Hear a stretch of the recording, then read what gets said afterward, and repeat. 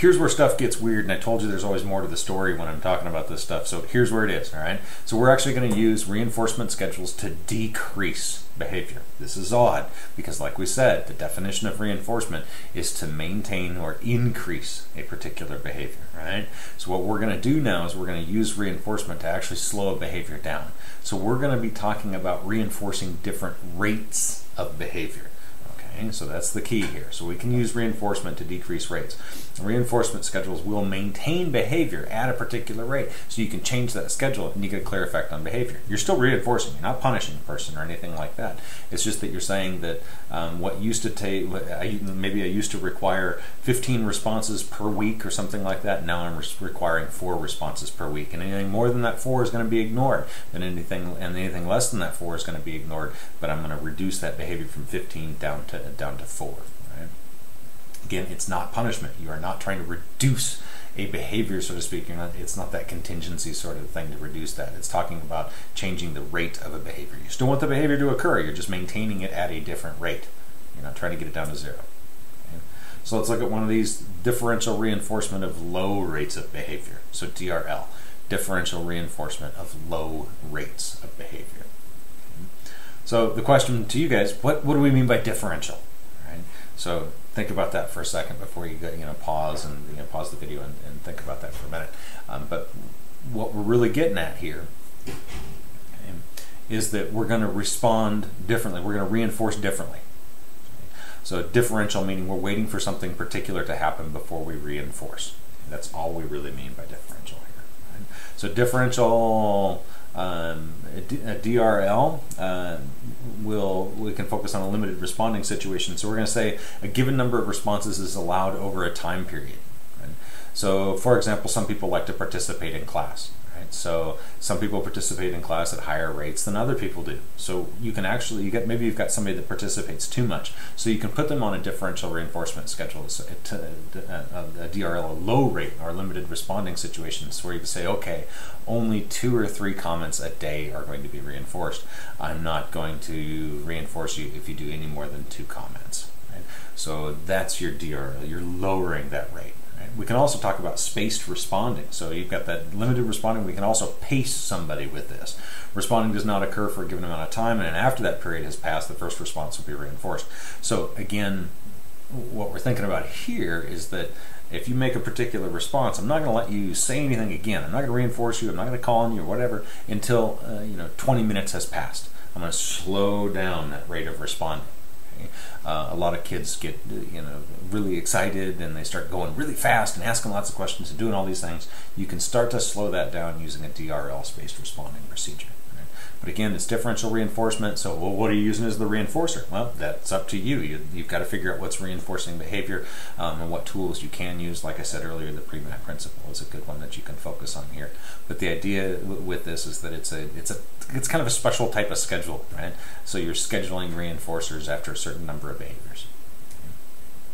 This one's a bit odd, DR0, DRO.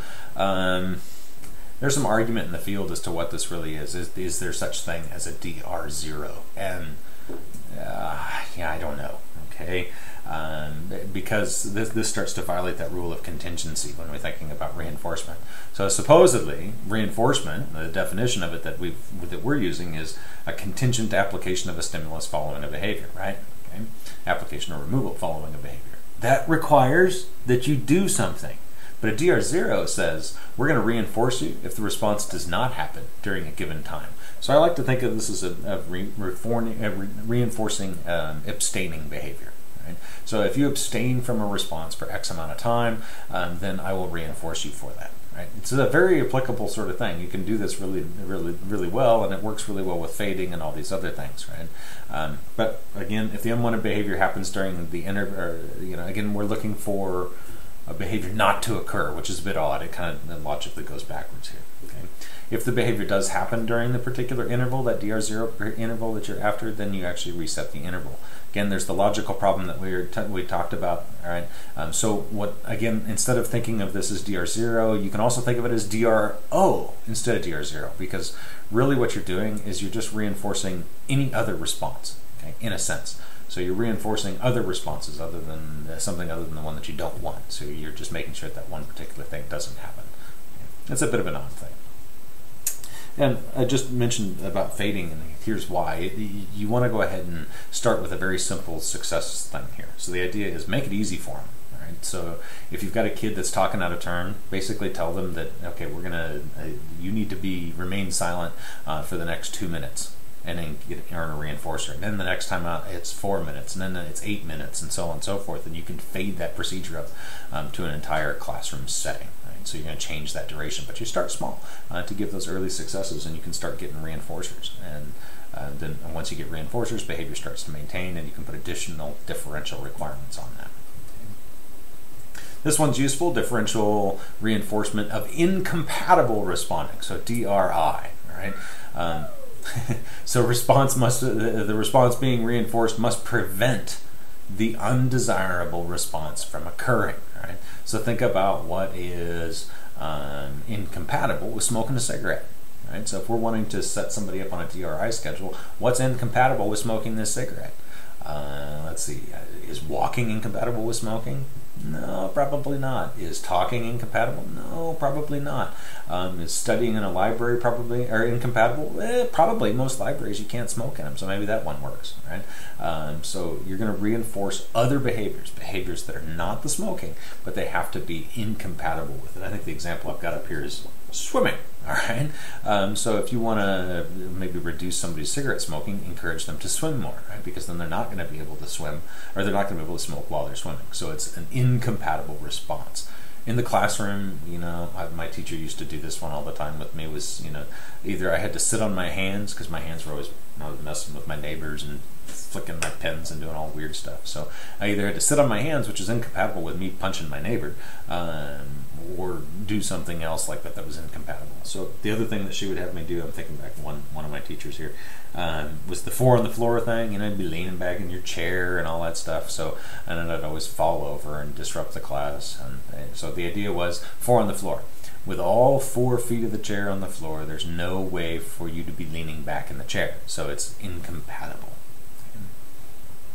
Sitting and standing, smoking and swimming, all sorts of good examples there. So differential reinforcement of incompatible behavior. When you got a behavior happening either in yourself or with a kiddo that you do not want, find a behavior to replace it with.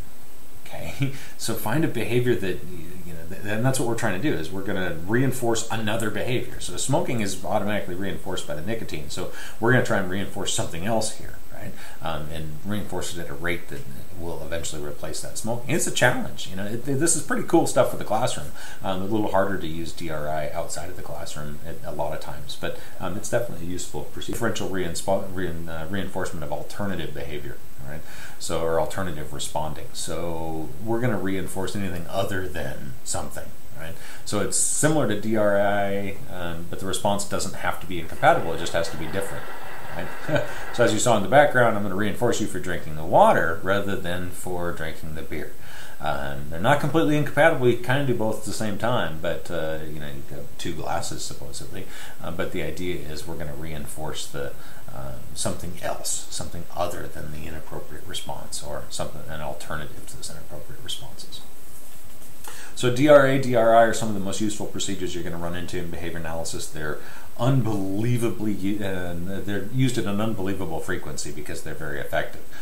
We use them in combination with other procedures such as extinction and punishment and timeouts and all that stuff. And we'll talk about how to kind of integrate all these. But the basics here are just that you're going to reinforce something else, you're going to reinforce something incompatible, or you're going to reinforce abstaining. Right. So those are kind of those 3 approaches that we're going to take. And then we're going to apply those at further level as we start to add other, other techniques. So, all right, see you soon.